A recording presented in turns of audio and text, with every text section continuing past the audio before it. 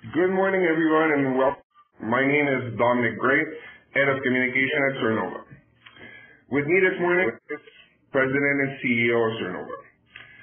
We are pleased to host a conference call this morning at this important juncture in Sernova's history following the announcement of positive preliminary data in the U.S. Phase 1/2 clinical trial. We have released earlier this morning the accompanying presentation call. Presentation will be available on Sernova's website at www.sernova.com. Dr. Talekis will first go over the presentation, including preliminary data, and will then answer questions submitted by particular email. For the purpose of this call, the conference call will be in lecture mode to allow Dr. Talekis to talk without any interruption. We will then proceed with the question as earlier stated. Dr. Talekis. Thank you very much, Dominic, and welcome everyone to the call. We're very excited to be presenting Sernova and its successes at this particular juncture. I ask everyone at this particular time to start reviewing the presentation, and I will go through the slides. First of all, I would like to remind everyone of the forward-looking statements that we have in the presentation, and we abide by those forward-looking statements. We go on to the next slide just to discuss our mission. Sernova, again, is a clinical stage regenerative medicine therapeutics company, and we have been developing the cell pouch implantable device with therapeutic cells. And our primary focus at this point in time is development of treatments for patients with insulin-dependent diabetes, which is a blood disorder, and thyroid. Importantly, and what we'll be talking about today as a focus is that Sernova's clinical trial targeting an indication of high-risk type 1 diabetic subjects, unmet need that is called hypoglycemia unawareness as a first approach for our therapeutic cell pouch technologies. With respect to the Sernova share structure, we have common shares outstanding of approximately 172 million shares. Our current stock price is 22 cents, which gives us a market cap of approximately 38 million Canadian dollars. And our 52-week range and price is approximately 14.5 cents to 27 cents. Our transfer agent is AST Trust Company. We are listed on the Toronto Venture Exchange, on the OTCQB in the United States, and on the FSH in Germany. With respect to our management team, we have a number of members of the management team, including our head of president and CEO, myself, Sean Hoskins, who is our CFO. Our board of directors is a group of individuals who are very, very experienced in this field. A number of them with successes in companies, developing companies to multi-billion-dollar valuations. And this includes Frank Huller is our chairman, Jeffrey Bacha, James Parsons, Deborah Brown, and myself on board.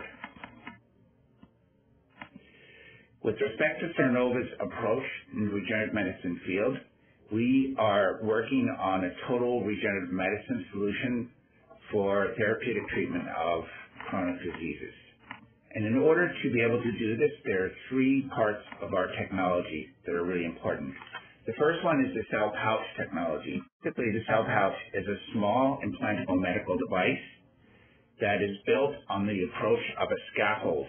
And what we're trying to do here is use the scaffold to be able to create an organ-like environment for the placement of therapeutic cells. And our approach is to place the cell pouch deep under the skin and then have the body naturally fill in the cell pouch with highly vascularized tissue. That vascularized tissue then allows us to have tissue chambers into which we can put therapeutic cells. Our approach is that the therapeutic cells will then connect up to the blood supply, and then we'll be able to, in the case of insulin-dependent diabetes, be able to read blood sugar levels and release insulin into the bloodstream.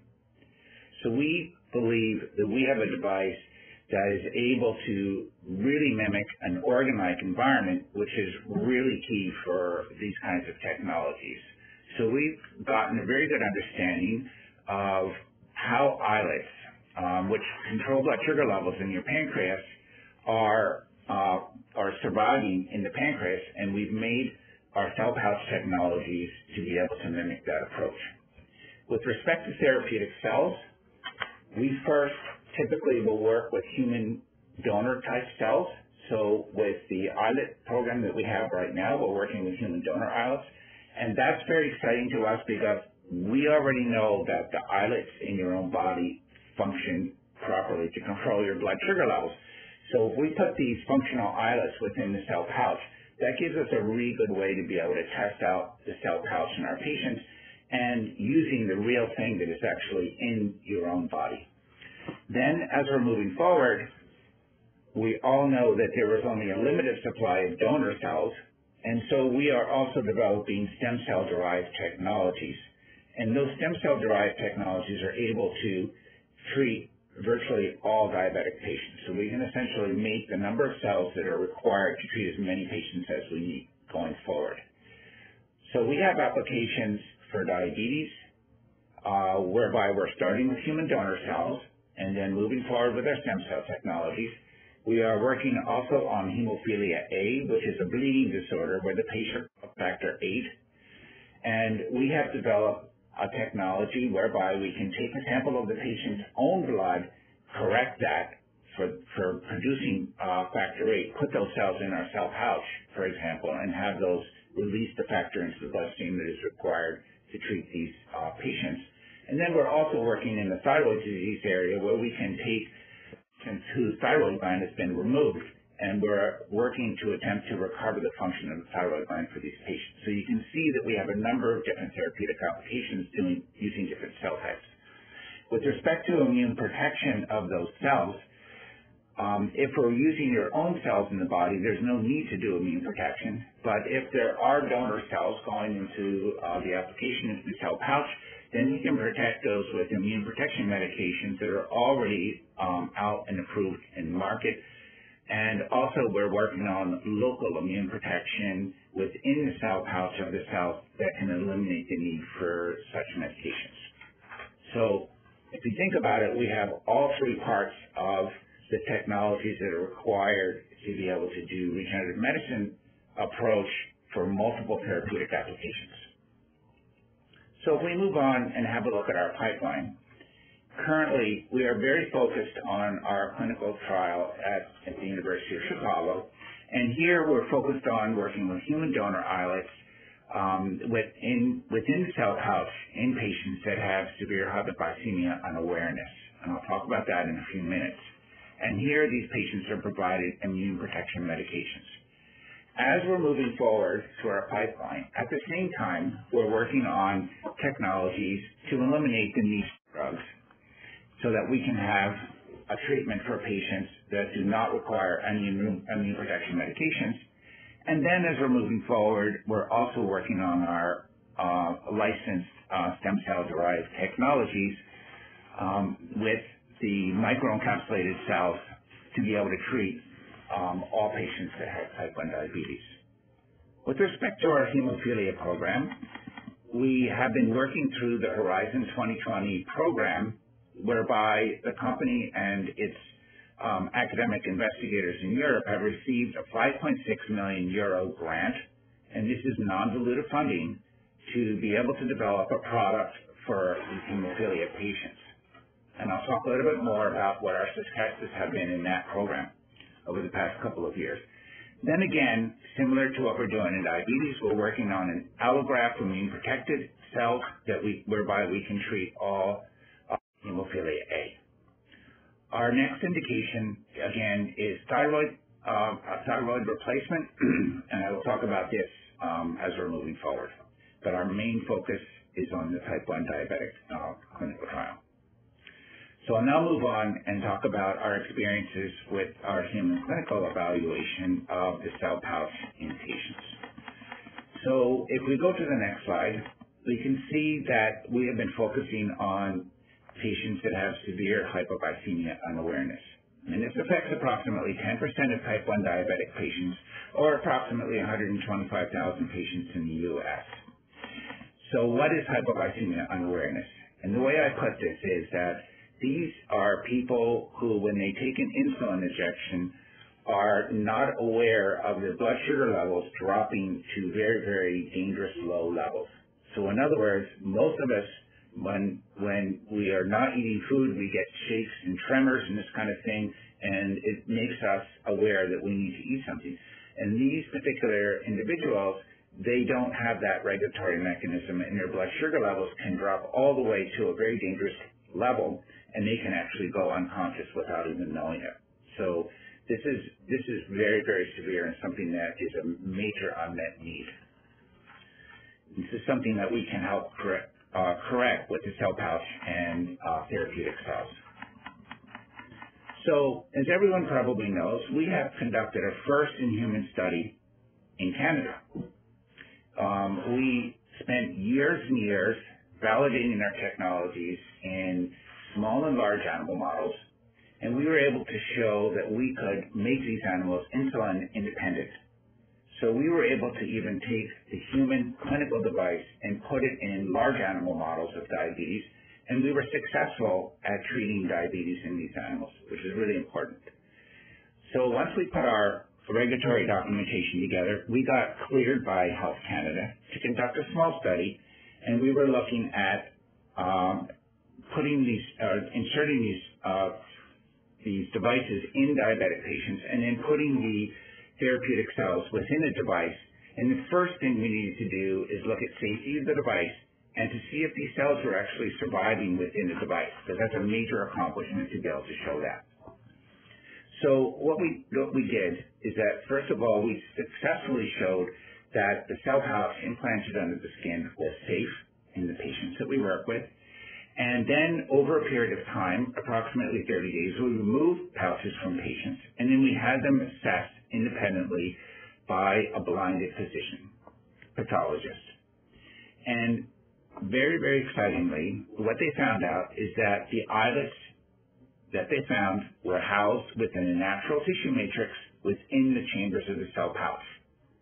The islets were very, very well vascularized. In other words, blood vessels came in and kept those islets alive and enabled those islets to be able to read blood sugar levels, essentially. The islets also showed evidence of being able to produce insulin, somatostatin, and glucagon, which are three key hormones in controlling blood sugar levels. And of course, we were able to show that the cell pouch and islet biocompatibility was met. Interestingly, we also showed that the islets with our immune protection medications were protected from immune system attack. So these are really important findings. So to give you an idea, within the cell pouch, the next slide shows in red, stained for insulin, human islets within one of the chambers of the cell pouch. See that these islets are surviving, and the green actually indicates small blood vessels that are actually going right to the center of the islet, which is exactly what you have in your pancreas.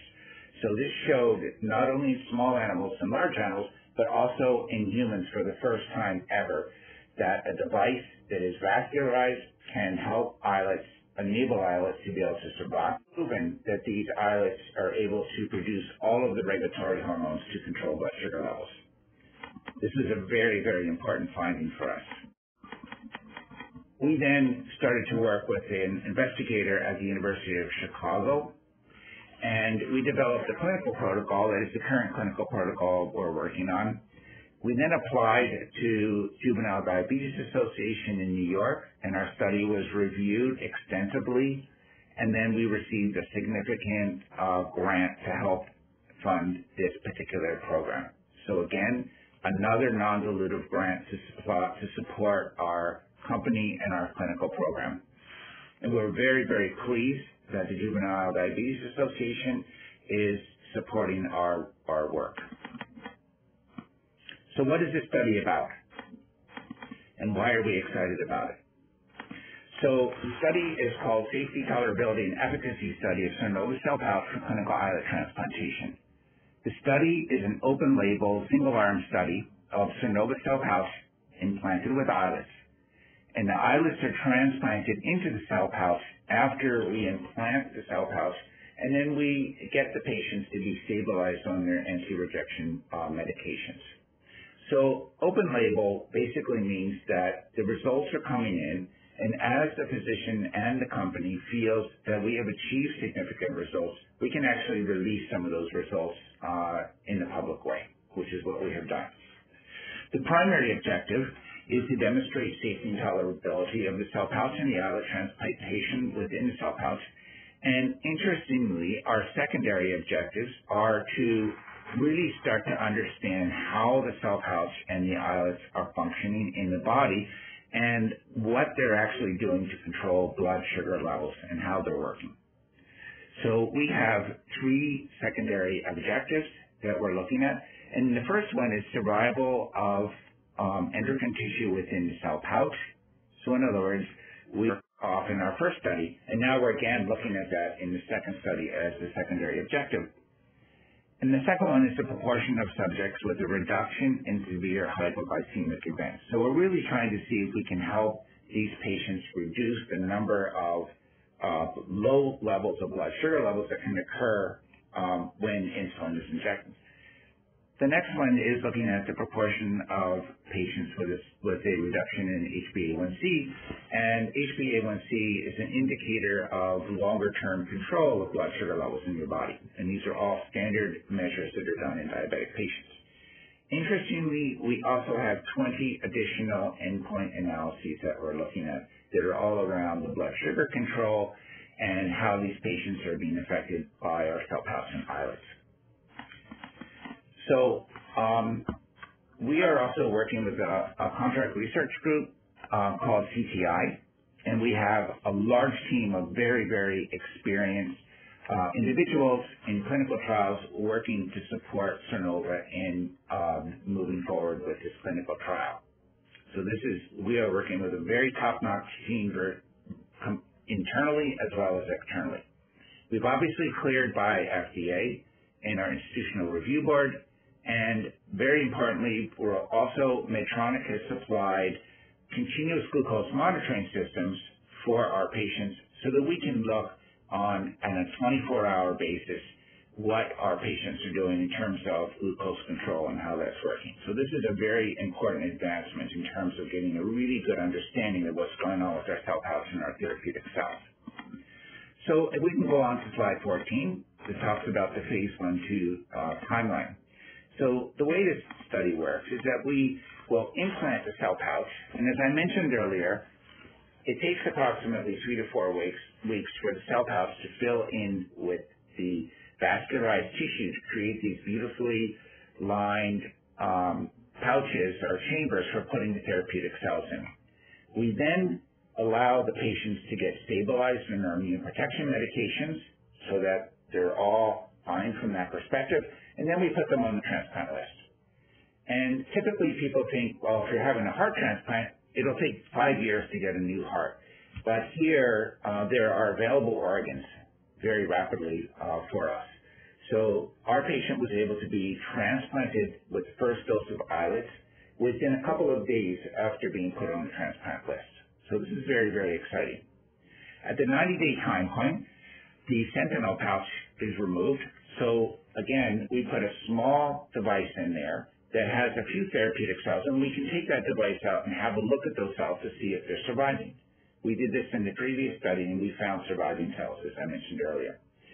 Then we do safety studies, safety measurements all along, and then we measure efficacy in those multiple points, as we had discussed. At the 6-month period, at this point in time, we make a decision with a series of efficacy measures about whether we want to put a second dose of islets into the device. And then we follow that patient along. So what's really exciting about this study is that there are an enormous number of learnings that we're getting out of this that is up our program forward.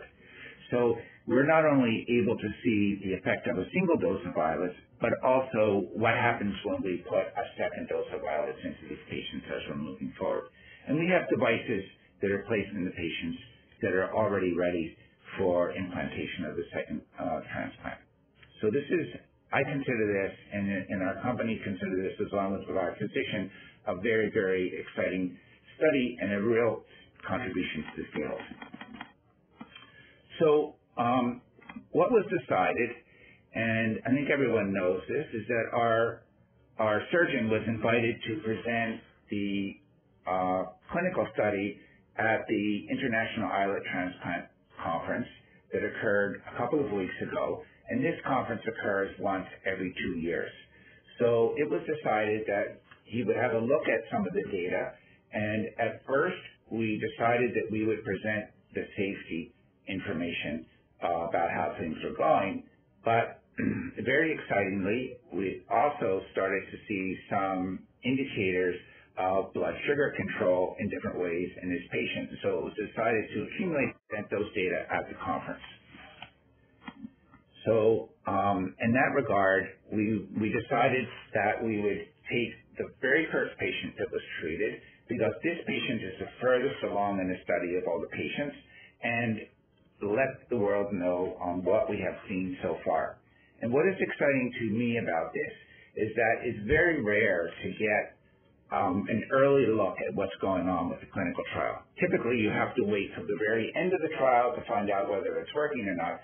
And we're getting a glimpse of what's happening in the first treated patient, and we're pretty proud of the results so far. So I will go over those. So as I said, the primary endpoint is safety. So is the product safe in this patient? And what we're looking at is the incidence and severity of adverse events determined to be probable or highly probable to the cell pouch. So we have very, very clear wording that we have to use with respect to FDA. And what we found is that there were no incidents of adverse events determined to be probable or highly probable to the cell pouch. We found that the cell pouch was well tolerated and safe during the implant and at the time of transplant. We had no reactions to the cell pouch implant, so there were no inflammatory reactions, no issues with respect to the cell pouch implant. And importantly, when the surgeon went in to look at the cell pouch in placing the therapeutic cells, he was excited to find that the cell pouch was very well incorporated with vascularized tissue and suitable to receive the islet transplant. So this is very, very encouraging and very, very positive. And in that regard, officially, we were able to say that the interim safety data meets the first measure of the primary endpoint. So what that means is that we have multiple times that we follow safety in these patients, and we will continue to report on safety as we're moving forward. So with respect to secondary objectives and endpoints, we're looking at establishing the islet release criteria that accurately characterizes the islet product. So is looking at the islets that are placed in the device, and also are predictive of clinical transplant outcomes in the cell pouch, which are demonstrated through very clearly defined measures of efficacy. And I've already gone over these before, so I won't go over them again. So let's just have a look at some of the results that have been presented. So in this first patient, in terms of some initial efficacy results, we found that the patient had a reduction in body weight from that perspective.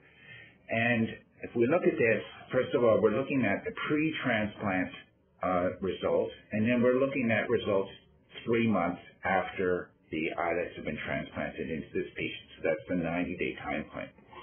We found that the hemoglobin A1C started out at 6.5, and this 6.5 number is a number that can only be achieved, and that's the minimum level that you can typically get with just insulin injections by itself.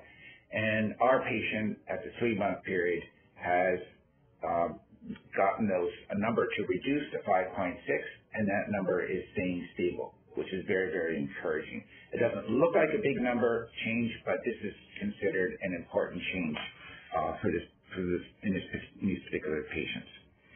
The daily use of long-acting insulin went from 14 units to 8 units a day.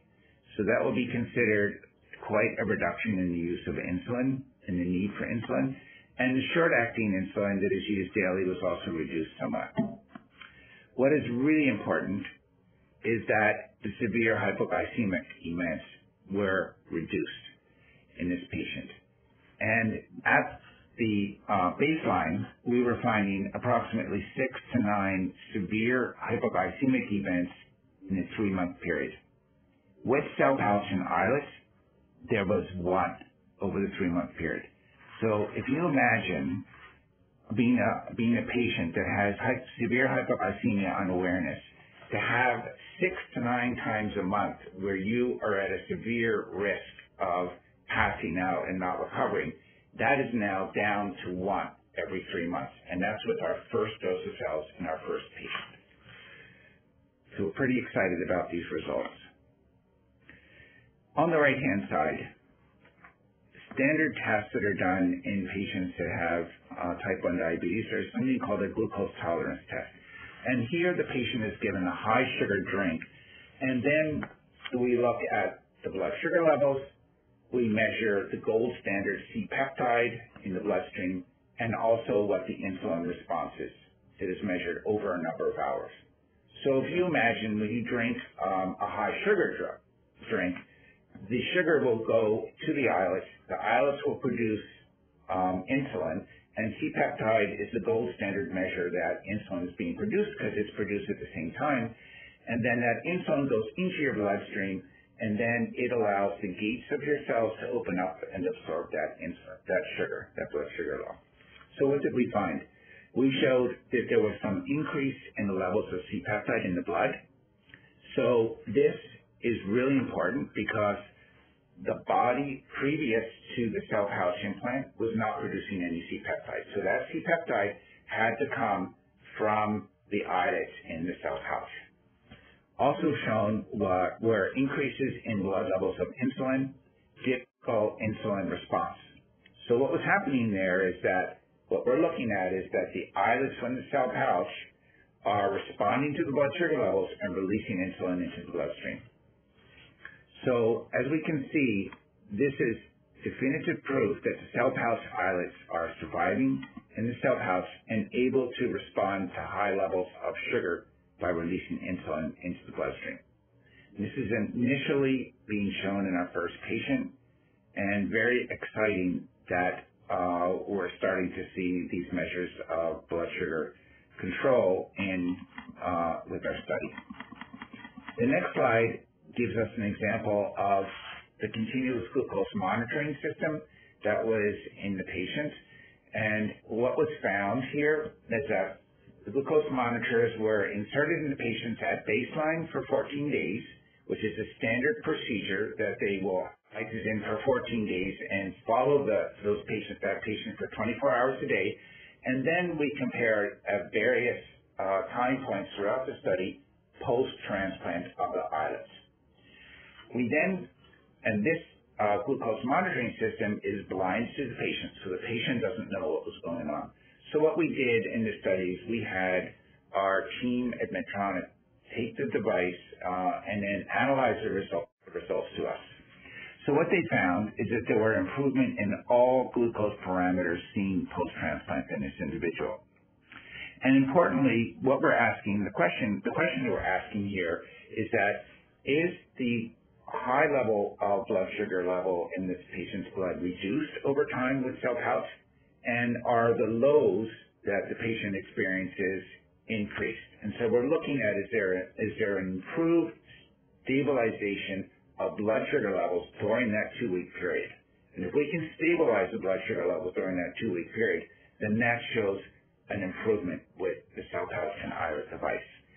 So very briefly, we showed that baseline, the highest glucose value was 285 milligram per deciliter, and that was dropped to 231 with cell pouch transplant.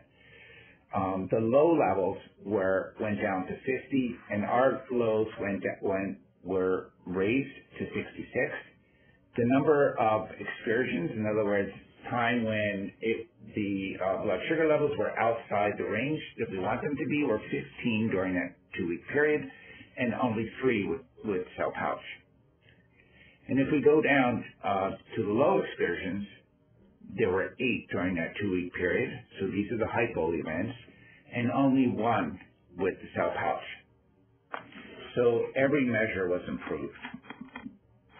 The next, if you look at the bottom at baseline CGM, you can see on the left-hand side that in the control period, the patient was 12% of their time in the danger zone. It was down to 1%. So that would be considered a real improvement in this patient. So what is interesting is that we take multiple measures of blood sugar in terms of how we look at control and this kind of thing, and what we're seeing in this individual in all of those areas. So if we look at the summary, what we found is that with cell pouch and islets, relative to the baseline, we showed a 90-day improvement in hemoglobin A1C, a 90-day reduction in long-acting use of insulin, and in our continuous glucose monitor assessment, we showed improvement in all glucose control parameters that was measured by continuous glucose monitoring. We showed a reduction in severe hypoglycemic events. We showed 87.5% reduction in overall hypoglycemic events relative to control. And the time below 70 milligrams per deciliter in blood sugar was 12% in the control versus a reduction down to 1% over that 2-week time frame with the cell pouches and the islets. Importantly, also, at the 90-day glucose tolerance test time, we showed a typical insulin release curve when the patient was given a high glucose drink. And then we also demonstrated for the first time C-peptide blood levels. So our conclusion with this individual patient is that the cell pouch with islets, the islets are surviving in the cell pouch. They're able to respond to a blood sugar level. They're able to produce insulin in the bloodstream, able to produce C-peptide, and able to stabilize blood sugar levels. So these results are in one patient, of course, our first patient. But what is exciting is that when you're looking at a medical device, you want to make sure, first of all, does this medical device work? And if you can show that it works even in one patient, then what we need to do is then start to replicate that. If you show in the device that your device fibrosed and all the cells died, then that's, even in one patient, you're showing that that device doesn't work. And you've got to go back to the drawing board. So very importantly to us, we showed that our device technology, whereby we're creating these tissue line vascularized tissue chambers, actually works, and that the islets and the cells we're putting there are surviving, and that they are able to respond to a glucose load. So it is the first patient. We have a lot more data that's going to be coming out, not only in this patient over time, but also in additional patients that are being enrolled in the study and moving forward. So this one patient has given the physician confidence to believe working and to continue on with the study and to move forward with additional patients in the study. And you will be seeing data coming out over the next while. So future developments and additional programs. First of all, I wanted to mention that on local immune protection of our cell pouch and our stem cell technologies in different ways to be able to treat all patients with diabetes. Secondly, with respect to our hemophilia program, I wanted to reinforce that the company and leaders under the Horizon 2020 program received a 5.6 million euro non-dilutive grant and developed a product through preclinical success over the past 3 years. And if you look at hemophilia A, there are approximately 20,000 patients. So this is an orphan status indication, and it's approximately $10 to $15 billion a year that is being spent on these patients. The typical patient has to infuse doses of factor VIII 3 times a week, to be able to get levels in their blood sufficient so that they have clotting, and this is at a cost of approximately $200,000 a year.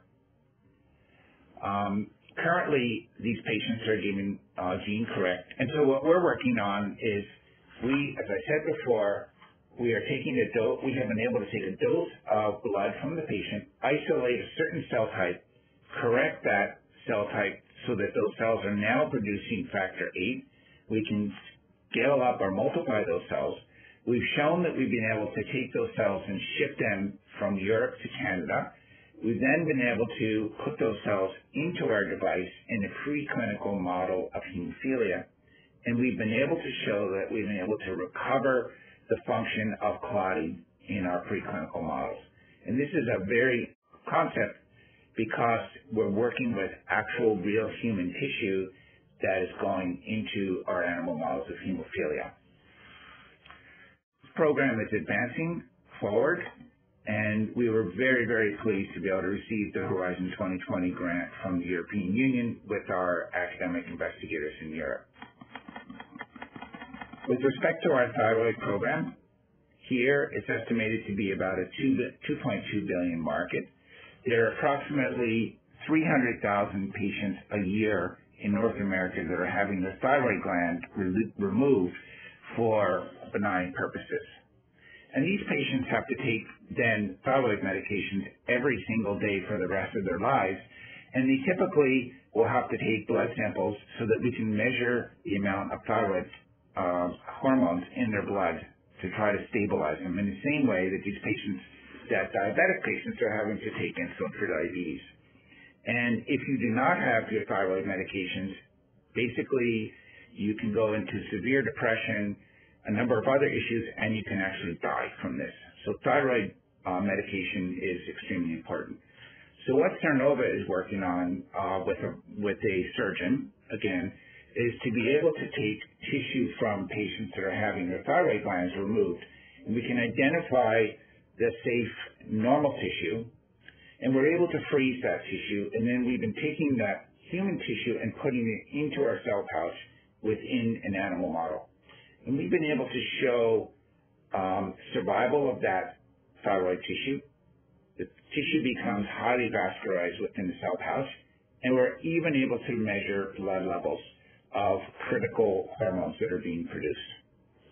So this is an indication that is coming along, and I believe we are the first company in the entire world that is producing, that has a cell therapy program for thyroid disease. So we look forward to more information coming out about that program also. So as we're moving forward, I just wanted to talk about some of our collaborators, and we're thrilled to be working with JDRF, who has been an incredible support to the company and our technologies. We have gotten immunoprotection medications for our preclinical studies over time from Novartis. We have been working with the National Research Council of Canada, and we received our first grant of $500,000 from the National Research Council when I first came on board to start our first autograft study. So we're really, really pleased with the work the Government of Canada has provided to us to enable our technologies to get to the point where they are. We've been working with the London Health Science Centre at Western Ontario University.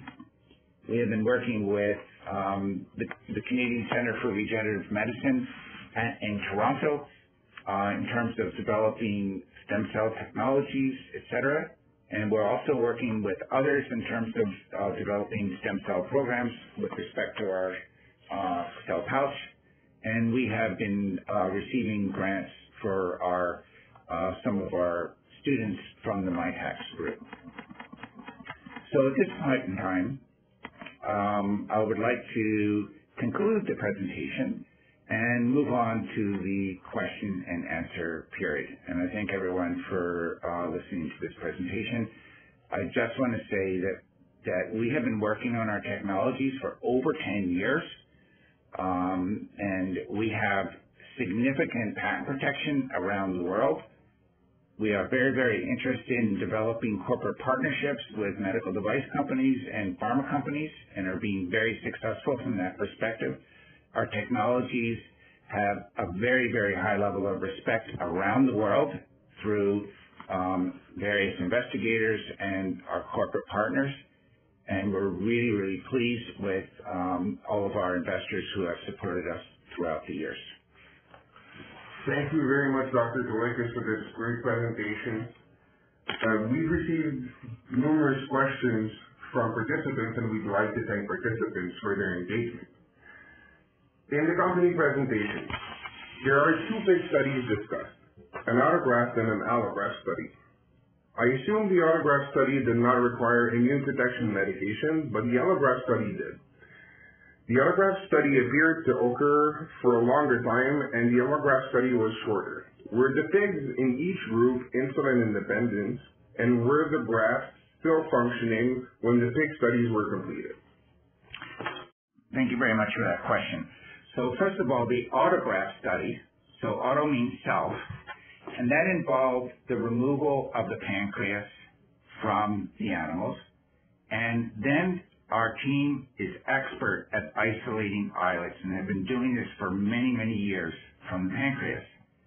And the pig self cells were transplanted into the cell pouch. So in other words, if you can imagine, we removed the pancreas from the animals in surgical procedure, and we were able to isolate the islets from the cell pouch and place them into the device. And this mimics a therapy that involves patients that have pancreatectomy, where they have pancreatitis and severe pain in their pancreas, and removal of the pancreas, and then we would be able to isolate those islets and put them into the cell pouch. So we were mimicking this indication. And this resulted in our cell pouch getting long-term survival of the islets and insulin independence in these animals. So we are able to show that if we take the animal's own islets and put them into the device without any immune protection medications, we're able to get insulin independence long-term. With respect to the allograft study, the diabetic pigs with cell pouch and donor islets received immune protection medications specific to controlling the pig's immune response, so we can protect those cells. The study was shorter than the autograft study because the goal was to demonstrate glucose control in these animals, and we achieved that very early on in the study. In each particular case, the grafts and the cell pouch was functioning right to the end of the study, and then what we did is remove the cell pouches and the cells to show that the glucose control was lost without the cell pouch and its islets. So this is a way to prove that the cell pouch is working. And in both cases, after we removed the cell pouch and the islets, the blood sugar level started to go back up again, indicating definitively that cell pouch is working. Then we took the cell pouches and we always slice them up, and we do something called histology, whereby we're staining the tissues, the different tissues in the cell pouch, and we have independent pathologists review those slides. And what they showed was survival of the islets, and that the islets were able to produce all of the hormones that could provide function. We also proved in the allograft study that the pancreas of the animal was completely devoid of functional islet cells, which shows that the results we were getting in this allograft study were purely due to the islets within the cell pouch. So I just want to say, with respect to our preclinical studies, that we are very, very tough in terms of how we do our studies, and we validate over and over again in multiple animal models, small animals and large animal models, to be able to show how our device is working, and that has lended us experience in terms of our clinical studies moving forward. Will the patients in the current study remain on immune suppressive therapy as long as the islet cells continue to function, or will they be tapered off immune suppression? Okay, in this particular clinical protocol, which focuses on severe hypoglycemia unaware patients, they will remain on immune protection islet transplant. However, Sernova, as I had mentioned, is developing methods to protect the cells located in the cell pouch without immune protection medications, which will be able to reach all patients with diabetes. So anytime currently that you put another type of cell from another individual into your body, it's going to have to be protected from immune system attack. And so that is what we're doing from the standard procedure. Your peers in this space appear to be raising a large amount of capital to do their work. How is Sernova able to achieve the same thing or more with far less capital? Yeah, that's a great question. And I think we have been, essentially, in a way, criticized for that, but at the same time, we have also been honored for that, for the work that we have done. So Sernova has been very, very cash efficient and has secured non-dilutive grants for its programs.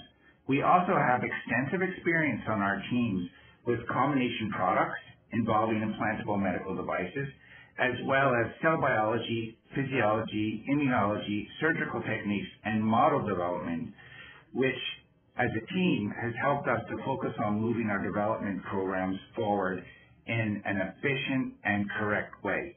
Basically, we have a very, very good understanding of the biology as well as medical devices and cell biology, and we've been able to put these together to be able to do our technologies correctly and be successful. And as a result, Sernova is now the only company in the world, we believe, that has been able to prove islet survival and function in its device, prevascularized device, in small and large models, and also now in humans. And Sernova also, importantly, chooses its collaborators who have very significant experience to be able to add to our intellectual capabilities. So it's really all about efficiency from that perspective. Since sole bureaucrat has come on board, what interesting Sernova's technologies have you seen from U.S. institutional investors, and what is your plan for the future in the U.S., which has a huge population of diabetic patients? Yeah, okay. So first of all, Sernova has been focused on our Canadian investors over the years because it's really Canadians who have been supporting this company for a long time, and we honor our Canadian investors. And we value their investments in the company, and we value their support. We have, in the U.S., also been working with Trout and have presented to institutional investment groups who have also invested in the regenerative medicine space for other groups. And we have been interviewed by their analysts who ask a lot of technical questions, and we've received very, very positive interest in our technologies. As the right time and the right company valuation occurs, our plans with respect to the U.S. markets is to list on the major U.S. exchange. And this will occur again at the right time, at the right company valuation. Furthermore, with respect to the U.S. market, our communication team is consistently messaging our technologies and successes into the U.S. market and to not only investors, but also to patients with diabetes. And this is not only occurring in the U.S., but occurring around the world. So we have social media applications and other ways of getting the message out. And this will continue as time goes on. And I think people can see also that with the success, even in this early initial program that we're working on, we have gotten a lot of media attention, which is very positive. With regard to the clinical trial and the presented data, why is Sernova referring to a 2-week continuous glucose monitoring period, and what is the window that was used to establish the baseline? So this is really set by Medtronic, who manufactures the continuous glucose monitoring systems. And basically, what a patient wears the glucose monitoring system for approximately 2 weeks straight at a time. And that assesses 24-hour glucose measurements. So the standard procedure is to have the patient wear the glucose monitor for a 2-week period, and then all the data is collected and analyzed.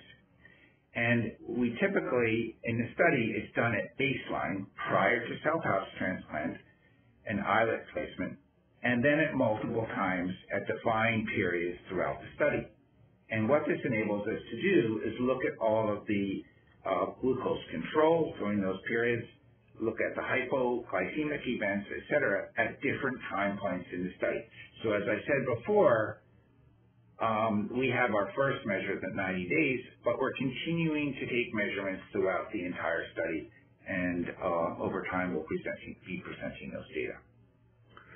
Why is Sernova focusing on hypoglycemia unawareness as the first indication? So again, as I mentioned in the presentation, hypoglycemia unawareness is a significant unmet need in the population of people with type 1 diabetes whose lives can be significantly improved with our device and islets, pending additional positive outcomes.